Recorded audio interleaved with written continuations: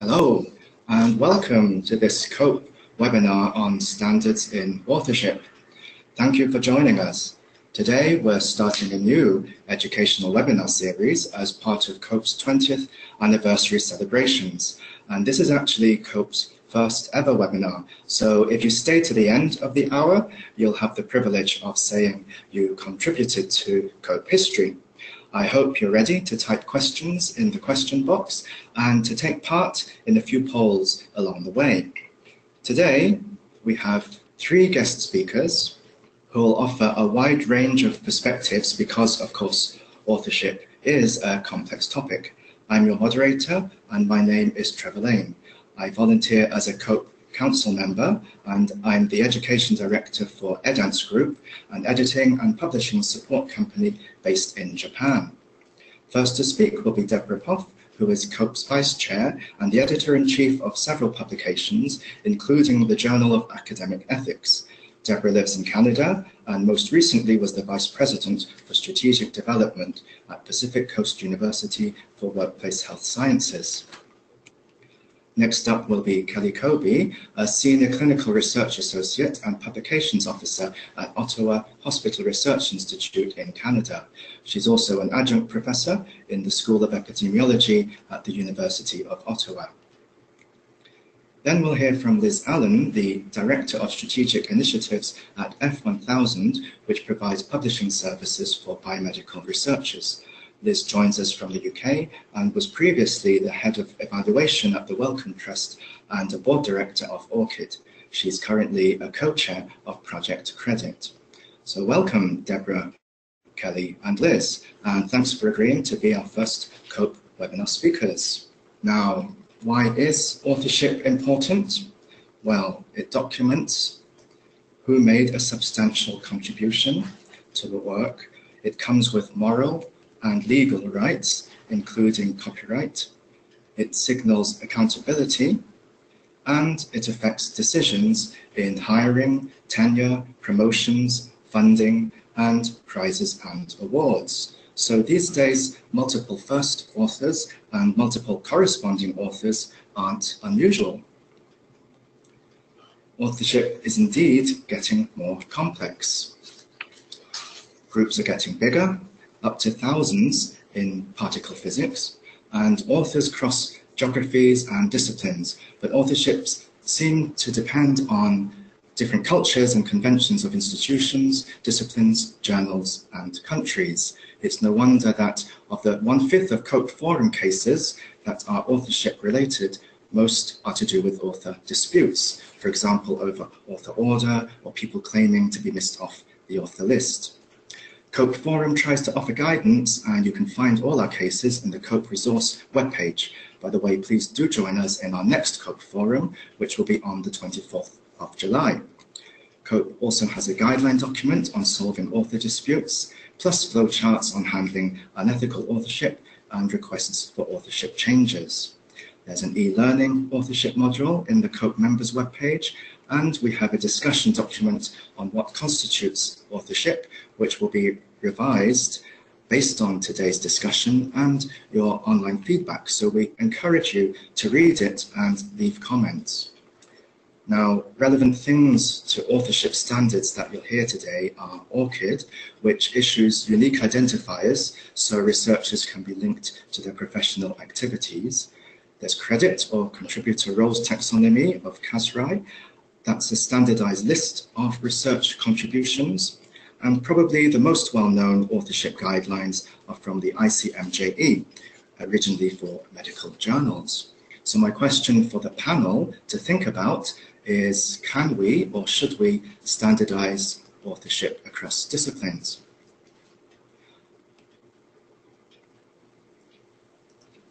But for now, I'd like to invite Deborah to tell us about publishing in the humanities and social sciences. Thank you very much, Trevor. Good morning, good afternoon, and good evening, depending on where you are in the world. I know we're covering a lot of time zones. I was asked to speak about authorship issues in the humanities and social sciences.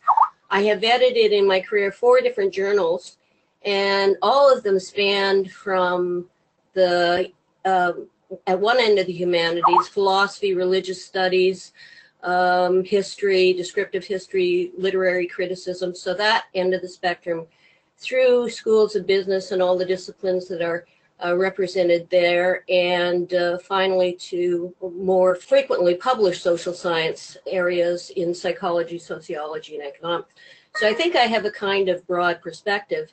And most of us know have been involved in research ethics, research integrity, and publication ethics. There's a bit of a gap and a bit of underrepresentation, particularly with respect to the humanities discipline, and even to a certain extent in the social sciences. And in fact, there's even an antipathy in some quarters to discussing research ethics, research integrity, and publication ethics. And I think it's important for COPE to seriously commit to addressing those gaps, and certainly COPE is trying to be more proactive in that area currently. So I think the first issue we need to address is that people talk about the humanities and social sciences as if they somehow belong together and as if they had common problems.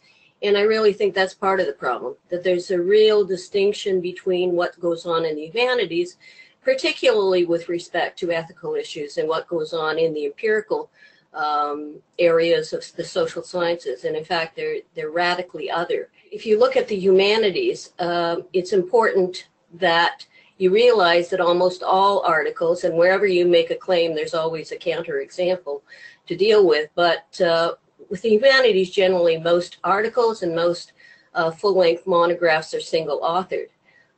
Thesis supervision expectation in the humanity are generally that you will supervise graduate students and undergraduate students' theses as well as doctoral theses, but there's generally no expectation of authorship on the part of the supervisor or the members of the supervisory committee.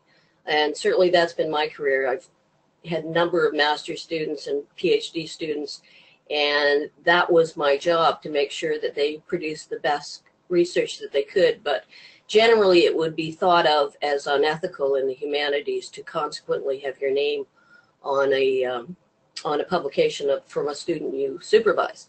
So in humanities, and this is basically the last thing I'm going to say about the humanities, but I think we need to address their concerns, is that ethical issues are generally not about authorship, because they are sole authored, primarily publications. The problems, the ethical issues you do find in humanities are sometimes excessive self-citation, which I think comes about because a lot of humanists see themselves as building throughout their career on essentially the same problem. A number of philosophers do that, for example. So they write a research paper, and the paper gets cited in a longer research paper, and that gets cited in yet the next monograph, which et cetera, et cetera. So there tends to be a kind of insularity in terms of self-citation that can be problematic. Of course, there's also plagiarism, which happens in all disciplines. Redundant publications is kind of a family similarity between excessive self-citation problem. And there's a problem in the humanities in lack of citation amnesia, perhaps, in what's known as received wisdom. If you're talking about ideas that go back to antiquity, a lot of people think they don't necessarily have to continue to quote the source of those ideas. So there can be a problem of citation amnesia. So the social sciences, the similarities are more frequently recognized as similar to the sciences generally. There's been considerable work on research integrity and publication ethics and authorship among professional organizations, and most frequently the American Psychological Association, the American Sociological Association, the Canadian counterparts. They are probably the most similar to some of the natural sciences, and particularly to empirical work where you use either human participants in the research or you use animals. So there is family resemblance within the social sciences, and there are sort of authorship norms, although again they do have exceptions. So generally speaking, in the social sciences, it's been my experience that authors frequently are listed alphabetically, and when that practice is followed, you are to assume that everybody is equally participating in the research. If the order is different, then you are supposed to count the authorial leadership in terms of who's first author, who's second author, etc. And in some disciplines, for example, in the American Psychological Association's guideline, they explicitly state with respect to journal articles that are based on a thesis or a dissertation that the student will be the first author, and if they're not, there has to be an explanation of why that's the case. Social sciences generally, certainly more than physics, but also more than many of the natural sciences or physical sciences, have a smaller number of authors per research project. Although this can vary, there are some very large centers of excellence and large multidisciplinary teams doing empirical survey research around the world, and they can have quite large teams, although usually the not as much as some of the natural sciences or physical sciences. And with respect to the social sciences overall, from my experience as an editor-in-chief and from my research in the field, most authorship disputes arise from not clearly stipulating authorship roles prior to engaging in the research, or because of interpersonal conflict that arises between the co-investigators or members of the team. And I've had some really ugly article problems that I had to deal with in terms of investigation. In one case where the two leads, the two co-authors, basically had a falling out, and one took the data and submitted the publication to one of my journals without saying that he had conducted the research with someone else. And then it was published, and it was quite a mess.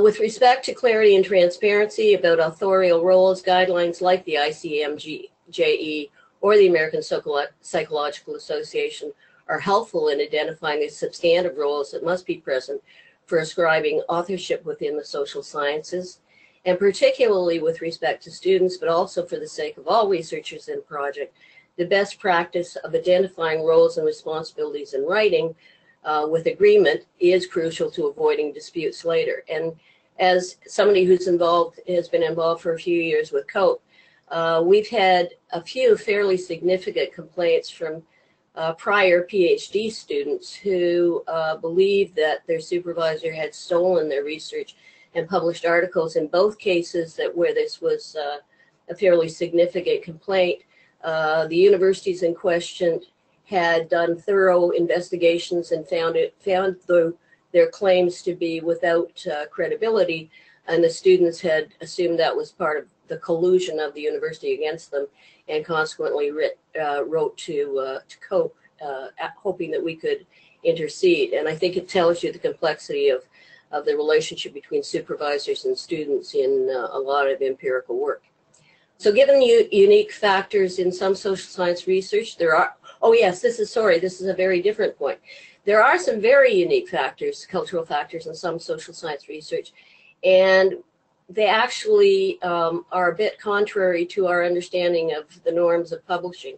So for example, in many Aboriginal communities, there's a requirement that all members of the community become authors in the research. It's about a sensitivity about appropriation of traditional knowledge. And those communities not only say they will be authors of any research that's done with the community, but they also sign agreements, protocols that say they can actually veto the publication if they decide the findings are harmful to the communities. This is obviously unique. It comes with particular problems for authorship and publication ethics. And it's also not unique to Aboriginal research. It's also a factor in research with a number of vulnerable populations. For example, people who are stigmatized because of certain diseases. So what's the relationship between journals and institutions during investigations? Well, reasonably and for legal and labor relation factors, universities conduct investigations with respect to misconduct. And this can be a very long and protracted process given everybody's rights and responsibilities in their employment. And it can lead to an issue with journals either making interim process announcements or trying to make decisions independent of the university investigations. I could have the next slide. Oh, So I think that COPE is engaged with a very interesting pilot project, and in fact, the next speaker is part of that pilot at the University of Ottawa. While we respect as an organization, we certainly respect the autonomy of university governance, we are in a test pilot mode with respect to creating a category of university membership in COPE. And we hope that, among other things, this will lead to enhanced common educational practices on publication ethics issues, including an appreciation of distinct issues for different disciplines, and common understanding of the role and importance of journals in knowledge dissemination and the protection of research integrity with a mutual understanding of how this matters to universities. So thank you very much. And with respect to Trevor's question about standardization, I think my discussion in many ways spoke to the lack of standardization in perhaps a number of disciplines from across the humanities and social sciences, but there's certainly some common foundational principles that I think can be standardized and can be a norm for us all. So thanks very much. Now I'm going to hand over to Kelly. Now, Deborah mentioned COPE is interested in hearing from institutions. So at this point, Kelly's going to tell us about what academic institutions are doing or should be doing about authorship practices and education. Hi there, it's nice to connect with you all. So I'm going to be speaking about authorship considerations from the perspective of research institutions. And specifically, I'll address why authorship matters to institutions and what support institutions themselves and researchers may need to promote good authorship practice. So to get started, I think we can ask the question, why do institutions care about authorship? There may be many reasons institutions value authorship, but from my experience and perspective, I think there are two key contributors. The first is that authorship confers credit, and institutions use publications as a metric to highlight their academic productivity and achievement of impact. So the number of publications is a commonly reported metric comparing both between and within institutions. And I think institutions stress the importance of staff correctly acknowledging their academic affiliations on their publications so that they can get credit for the work their institute members are publishing. And the advent of ORCID has filled a need for institutions which are looking to keep comprehensive records of what their researchers have actually authored. And I just want to say that while considering number of publications as a metric for success is a common practice for institutions, there's actually little evidence base to support the notion that the quantity of publications authored relates to quality or impact in any way.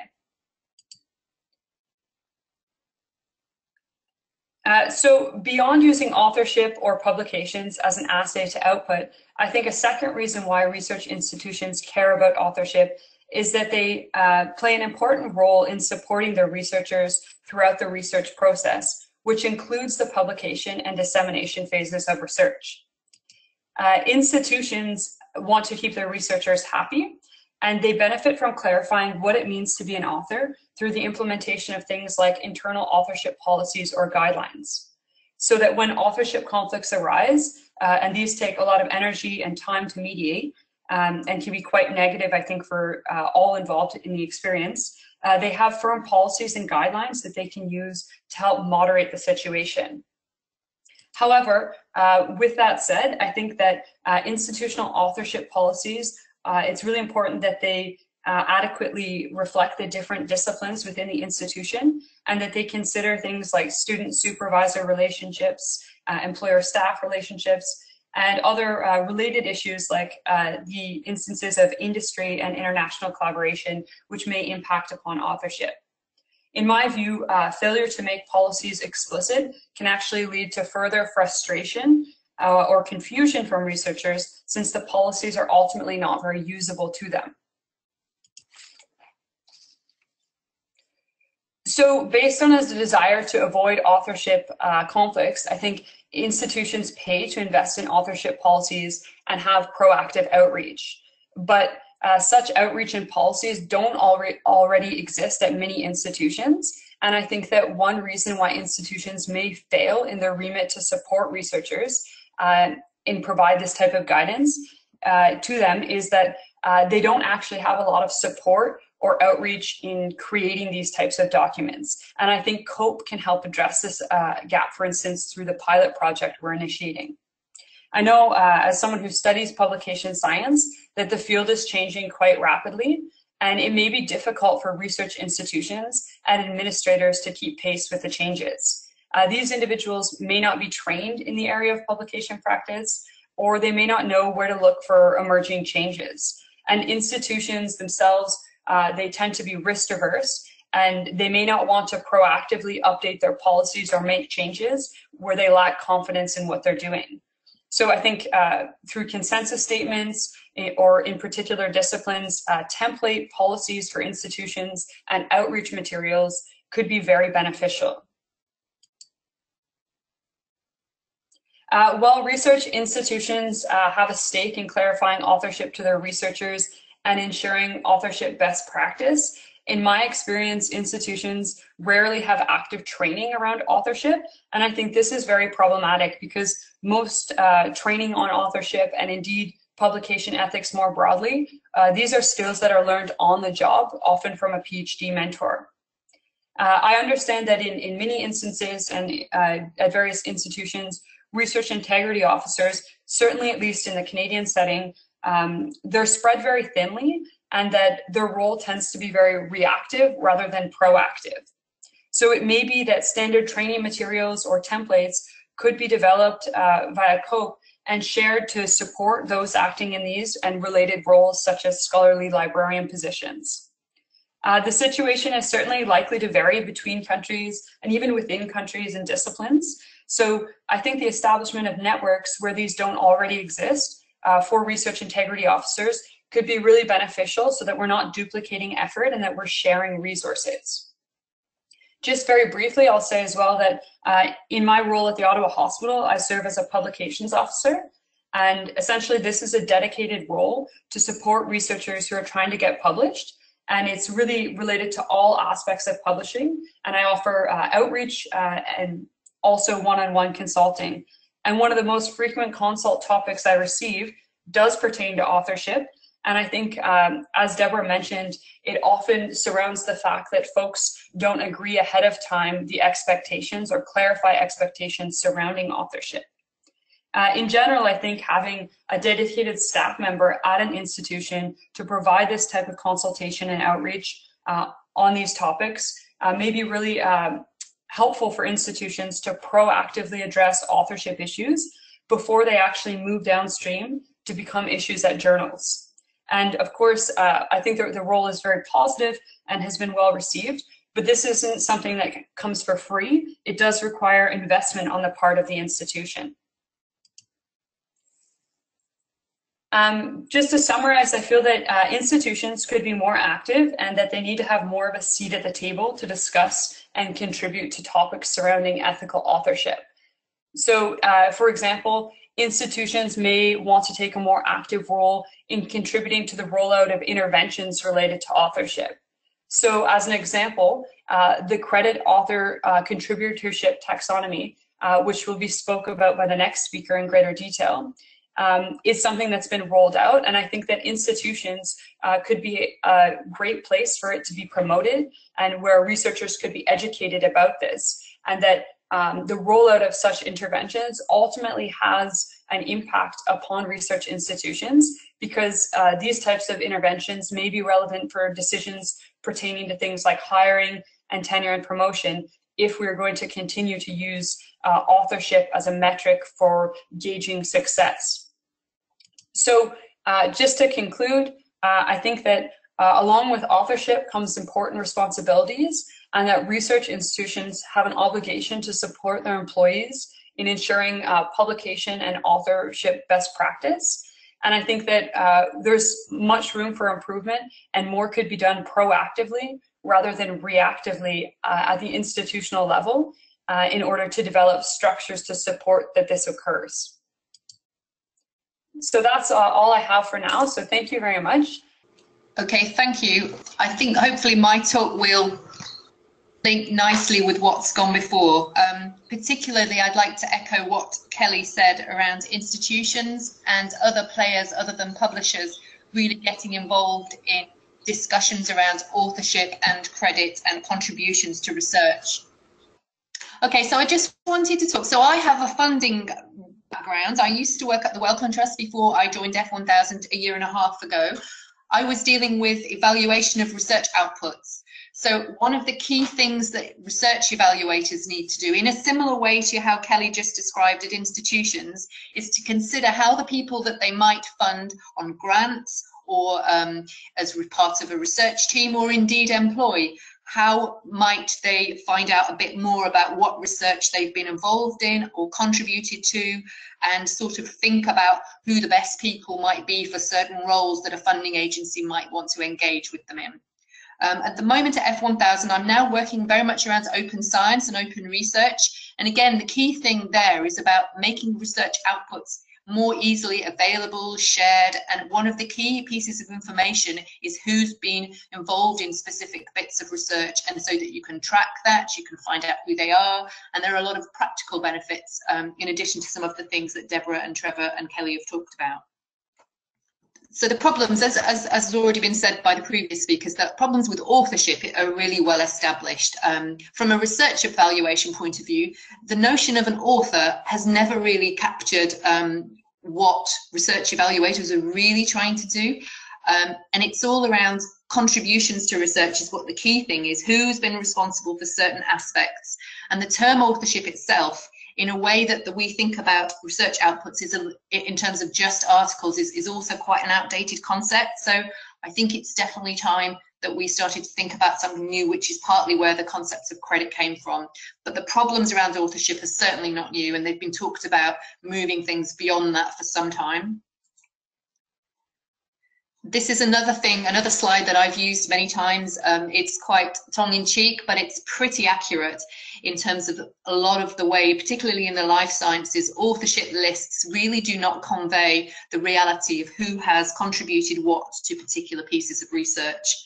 And there are two changes afoot. One, I think, particularly in research outputs, and probably more so in the life sciences and perhaps the social sciences too, that the concept of a research output being an article, and that's the sole thing that is the key output of research, is changing. That the currency of publishing an article in a journal was one of the key ways a researcher communicated their findings in the past, but that is definitely changing. The number of outlets for researchers to share different aspects of their work, and not necessarily in a highly crafted article, are definitely shifting.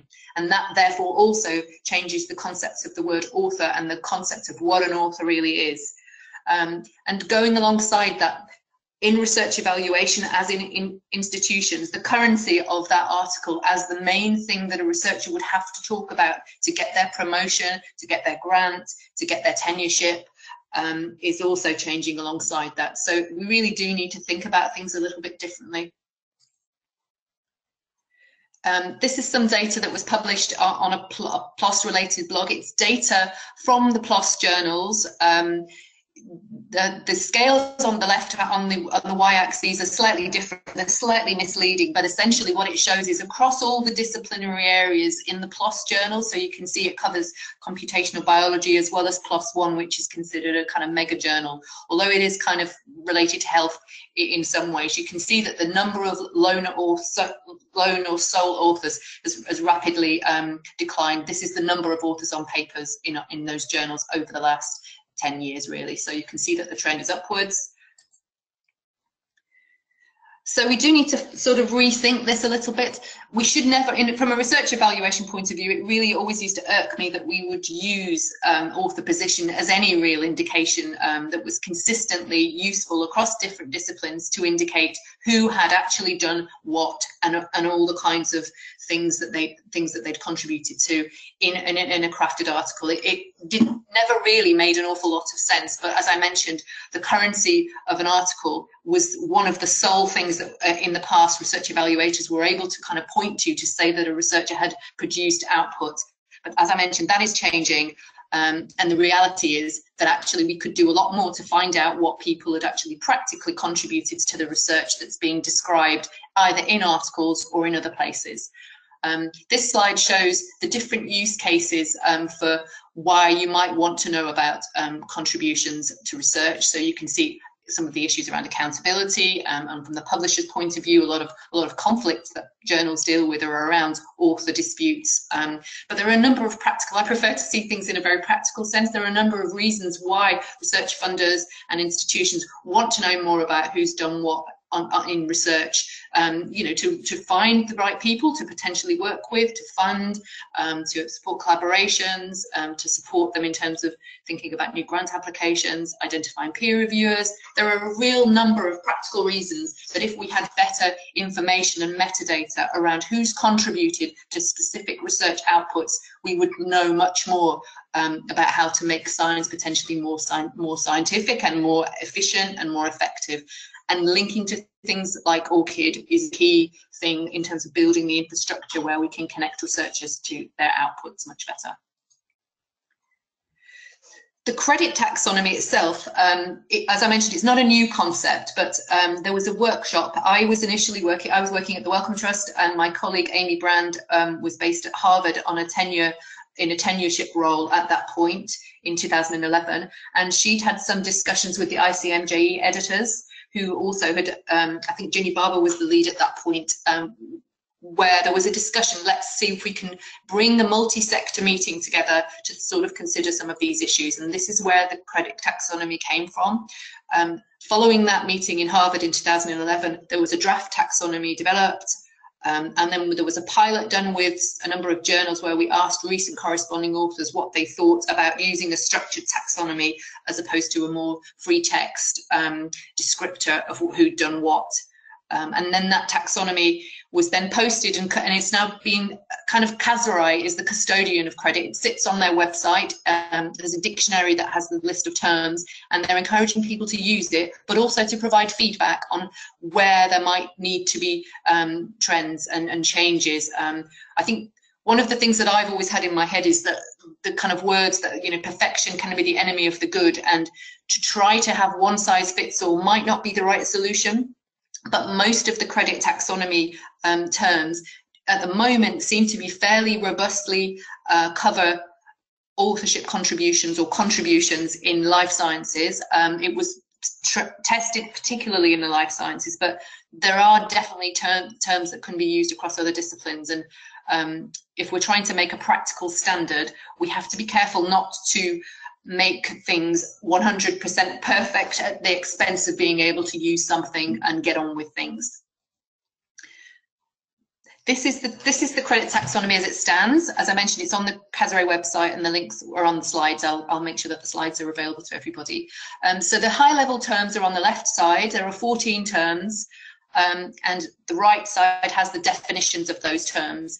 And I think when we were conceiving of this, we imagined that the descriptors could be made sufficiently broad to accommodate more disciplines if you start to think about going beyond the life sciences.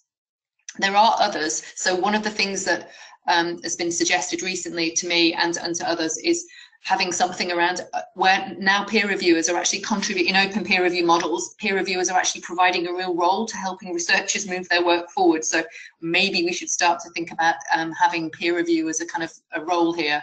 But I'm not sure that's in there yet. But that's what I'm trying to say essentially, is that this is something that's possibly a movable feast. We have something that works potentially now, but research outputs and research is and the way people do research and share it is changing so rapidly. This is something that would not stand still. And just to finish, what's been happening since we have posted the taxonomy with CASRI, we've been encouraging different organisations, and I'm not the problem. One of the challenges that credit has faced is that it's never really had a home. It's been a community kind of led initiative that Amy and I particularly drove, and we had lots of champions who helped us with that, but it's sitting with CASRI. It hasn't specifically got a lead, and this is a problem. Both Amy and I have now moved to different jobs. There's lots of advocates of the taxonomy, and people encouraging people to have better metadata around the research articles. So that is so embarrassing. That's my front door that is now going to be on your webinar. But yeah, essentially people are now using the system and implementing it in various ways. So ARIES is a manuscript submission system. They've got the credit taxonomy as part of their submission process, and you can see, if you click on this link, you can see how they're using it. Various publishing platforms are already using the taxonomy. So PLOS, before, I think last year they switched out, they had a 5-role taxonomy that they were using as part of their manuscript submission system, which they operate themselves, I think.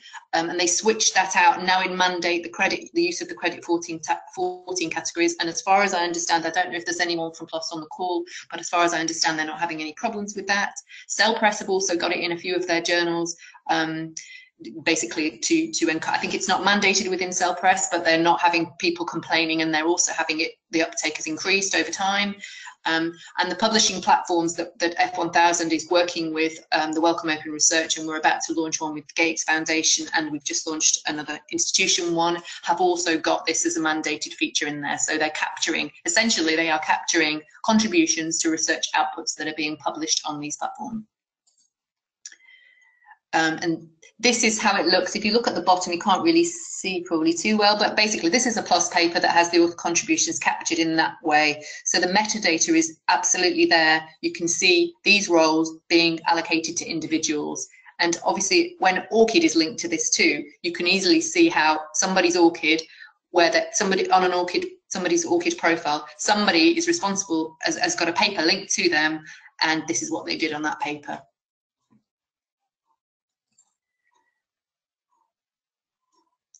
And Mozilla Science Lab has also been working on thinking about how you might visualize that on maybe ORCID or different websites. So whether we can come up with a really nice way of visualizing on people's output what they've done. And this paper was published, just to sort of summarize really, this paper was put onto bioRxiv, which is a preprint server, about, I think at the end of last month.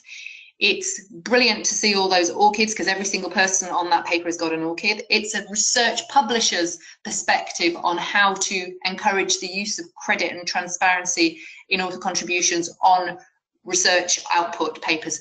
I've just commented on this, obviously preprint servers, you can comment on them, so I've just put a comment on there yesterday, essentially saying this is great. It would be really great to have more cross-sector involvement in this, which there always has been, but it would be great for institutions, funders and researchers to really get involved in thinking about how they can all help with this, because it's something that will help us all. Building metadata around research outputs is really important for everybody concerned.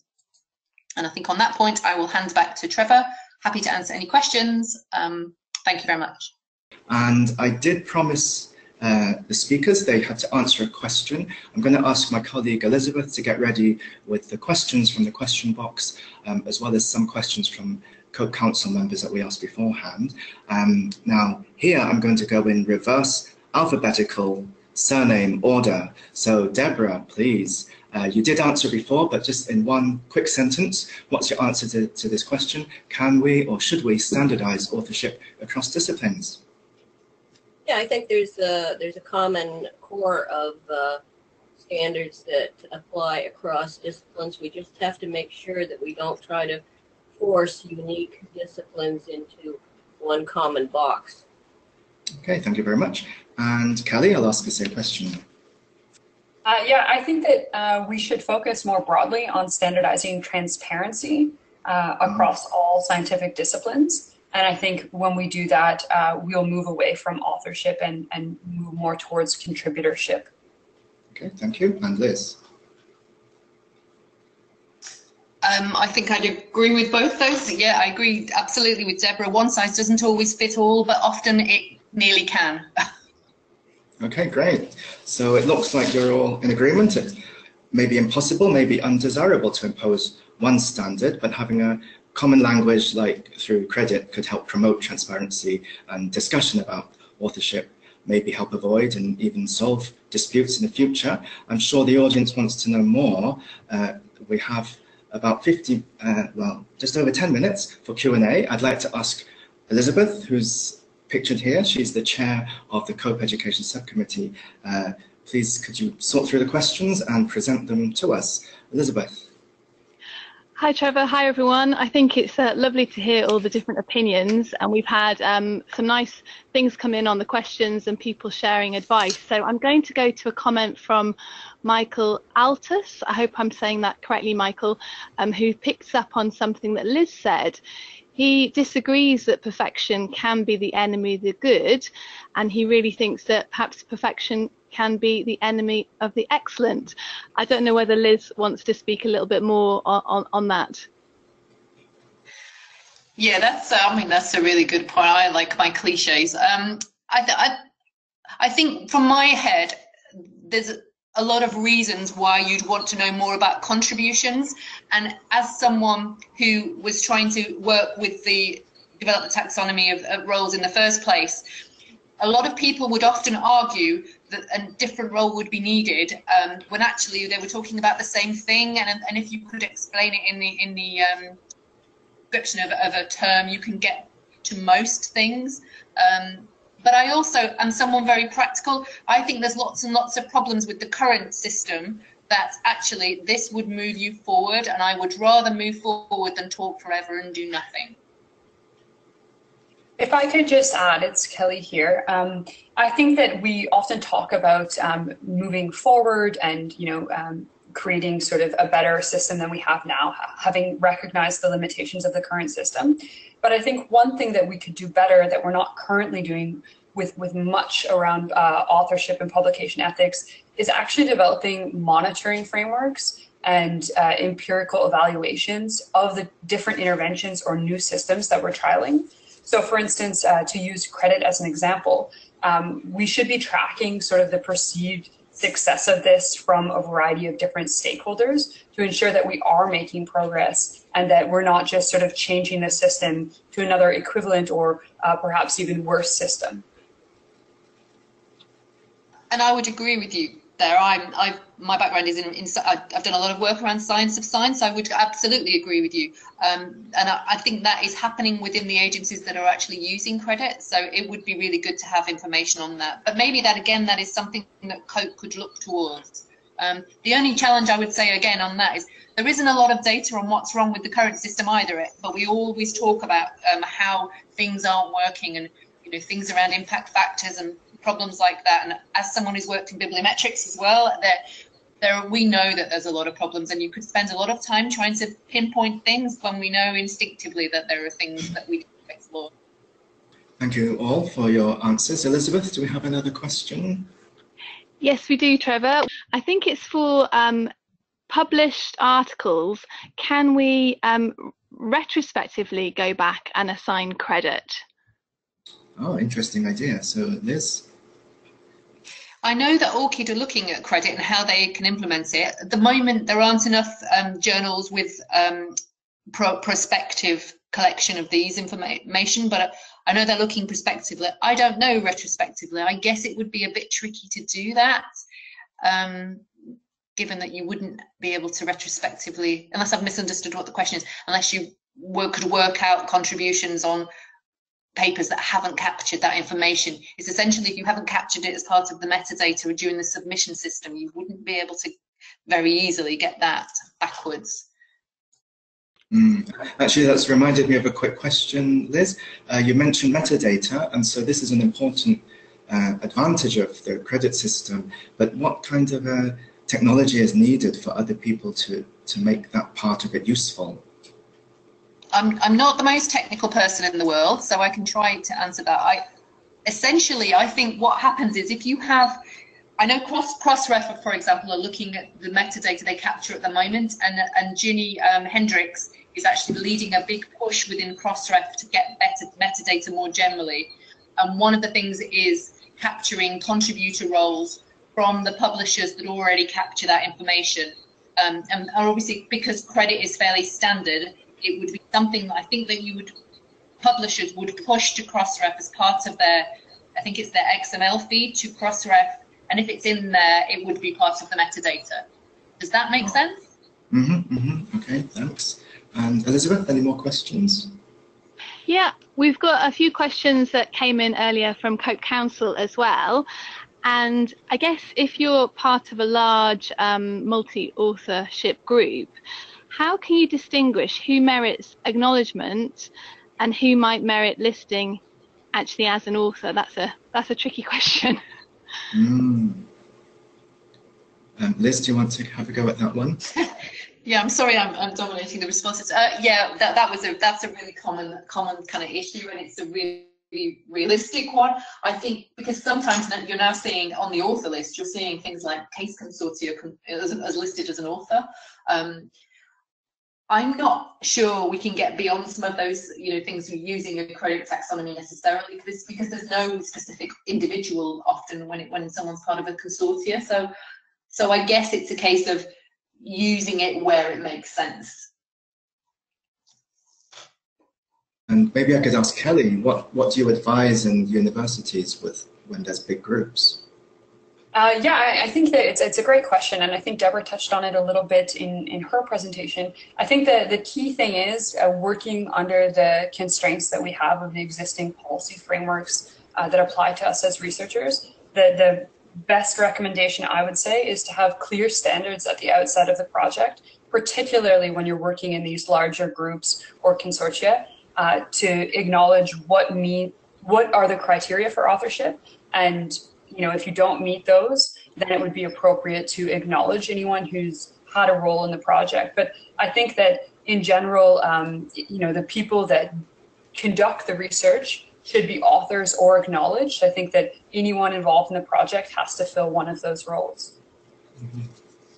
Yeah, if I might add, I think this is a real problem for universities, and there are such different cultures.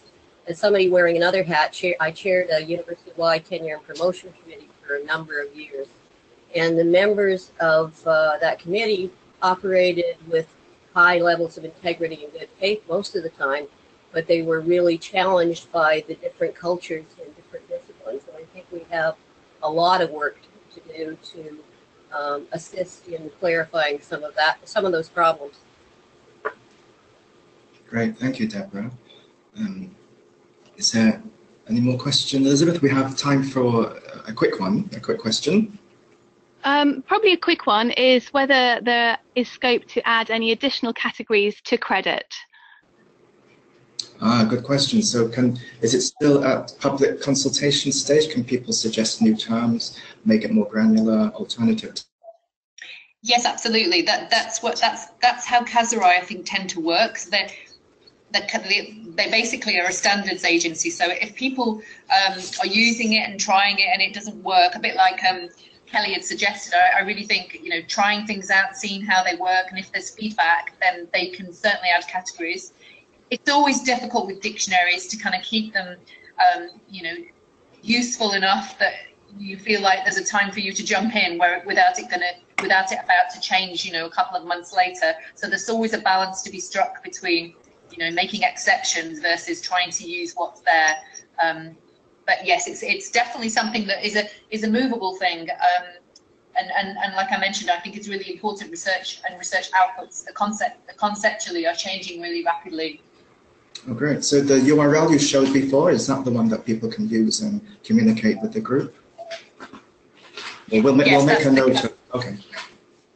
Yeah, we'll make a note of which URL people can use. Right. Thank you, everyone, for your questions and also answers. I hope you agree it's been very informative. We're fast approaching the hour, so our panelists will answer remaining questions offline and will include a summary on the COPE website along with today's recording. And I think it's clear from the presentations and the Q&A that authorship is complex and one size doesn't fit all when it comes to formulating policies, but contributorship statements and metadata are a promising start to document who did what and show where credit is due. And it's also clear that further discussion of authorship standards need all the stakeholders to participate, and COPE, I think, offers a good forum to do that. Actually, after this seminar, you all have a chance to continue this discussion, so please do read and comment on our discussion paper on what constitutes authorship.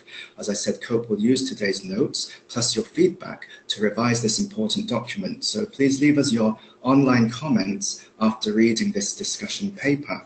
Please also let us know what you think of today's event in the feedback form that we'll email you in a moment.